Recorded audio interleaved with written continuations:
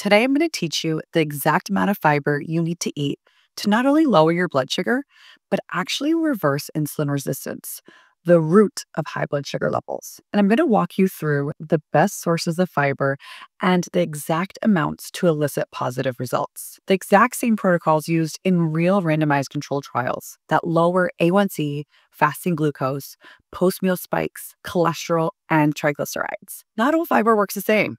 Not all doses work the same, and most people are eating far below the therapeutic range. So by the end of this video, you're going to know exactly how many grams you need per day, why fiber is one of the most powerful tools for blood sugar control, and the exact meals that thousands of people that I've personally helped have used to transform their blood work.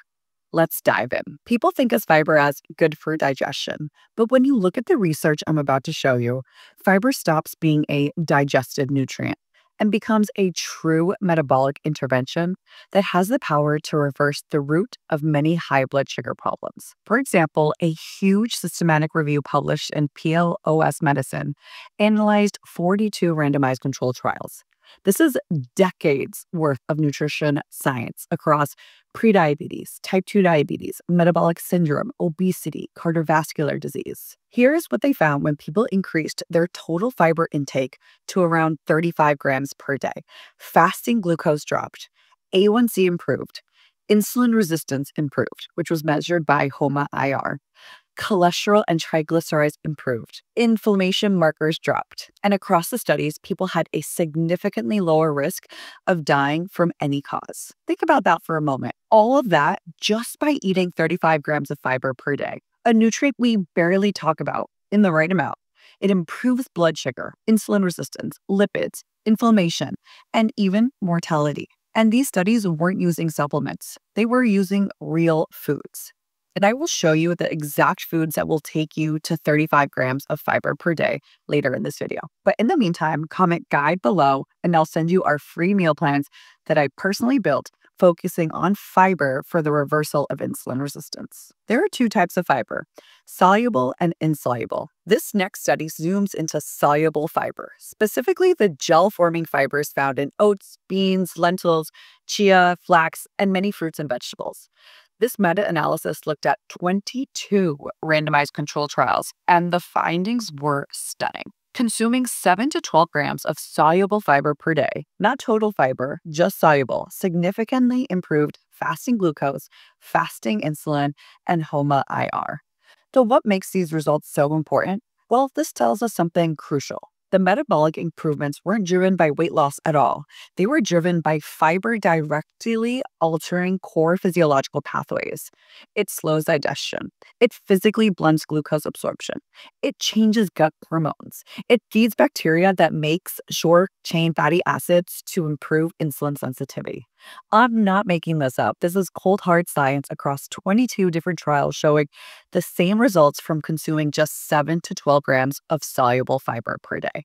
Again, if you don't know how to get soluble fiber in your diet, don't guess. Just download our free guide that will contain 3 different meal plans to choose from. So just comment guide below and we'll send that to you for free. Now, there's a specific fiber supplement that can help you meet your fiber goals.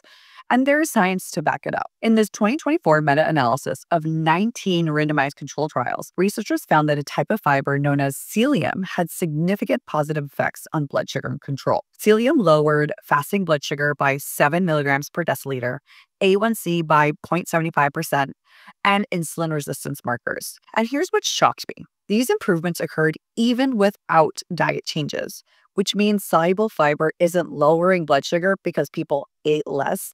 It lowered blood sugar because it changed the biology of how glucose moves through the body. Viscous fiber slows gastric emptying, thickens the meal in the small intestine so glucose enters more gradually and allows the gut microbiome to ferment that fiber into something called short-chain fatty acids, which improve insulin sensitivity and reduce liver glucose production. Fiber also increases GLP-1 and PYY, 2 hormones that stabilize blood sugar and improve metabolic control.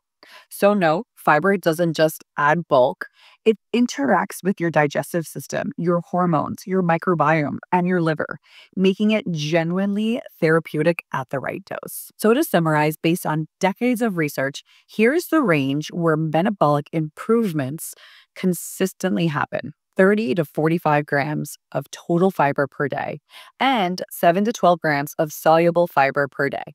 When you hit this range, the mechanisms activate slower glucose absorption, improved insulin sensitivity, lower liver fat, improved cholesterol, reduced inflammation, and you begin seeing improvements in fasting blood sugar, post meal spikes, cravings, energy, satiety, and A1C, your average blood sugar levels. The problem is that most people eat 12 to 15 grams per day. That's not even half of the therapeutic dose. So let's change that. Let me show you how easy it is to hit 35 to 40 grams of fiber. Let's build an entire day of eating that reaches the therapeutic range without feeling like you're eating like a rabbit. Breakfast is the easiest place to front load fiber. So here are examples that you can eat. Number one, an oatmeal power bowl. This will give you around 16 grams of fiber. Half a cup of rolled oats is about 4 grams. A tablespoon of chia seeds is 5 grams. A tablespoon of flaxseed, 3 grams. And then half a cup of berries is about 4 grams. Avocado chickpea toast will get you 14 grams. 2 slices of sprouted grain bread is about 8 grams. Half an avocado is about 5 grams. Sprinkle some hemp seeds for an additional 1 gram boost. Number 3, a yogurt fiber bowl can get you anywhere between 13 and 15 grams of fiber. You add some plain Greek yogurt with half a cup of berries, which is about 4 grams. A tablespoon of chia seeds is about 5 grams. And a tablespoon of flax seeds is about 3 grams. Now let's talk about some high fiber lunches, which you can get anywhere between 12 to 18 grams. Lunches where soluble fiber can really shine. So number 1, a lentils and green bowl can get you about 17 grams of fiber. This can include a cup of cooked lentils, which is about 15 grams, and some leafy greens, which is about 2 grams. You could also try something like a chickpea salad. This will get you about 13 to 14 grams. 1 cup of chickpeas is going to get you 12 grams of fiber, and then greens and veggies will give you an additional 2 grams. Third option is a black bean burrito bowl, which can get you about 16 grams of fiber. So 3/4 cup of black beans will get you 11 grams, and then veggies and salsa can give you another 5 grams of fiber. Okay, now for some high fiber dinners, these can get you anywhere between 10 to 15 grams. You could try a veggie stir fry with edamame, which will get you around 12 grams. So you can mix some vegetables, which is about 5 grams, with half a cup of shelled edamame, another 4 grams, and then half a cup of kidney beans, 3 grams. You could also try a black bean chili. 1 cup of black bean chili is going to provide about 15 grams of fiber. And then you can also try a salmon salad fiber boost, can get you between 10 to 12 grams. The greens will give you 3 grams, half a cup of chickpeas, 6 grams, and then hemp seeds, you can sprinkle some on top for 1 gram.